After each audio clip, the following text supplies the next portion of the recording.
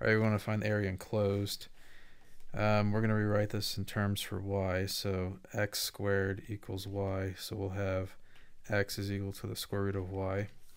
We're going from 0 to 2, but so for the same values of x, at x equals 0, y equals 0, and then for x equals 2, y is equal to 4. So we're integrating from 0 to 4 times pi times square root of y squared dy. So after integrating this, we have pi times quantity 1/2 y squared times, or from 0 to 4. And what we get is 16 times, so pi times 16 times 1/2, which is 8, minus 0. So what we end up with is 8 pi. Haha. That's it. Good job. Excellent work.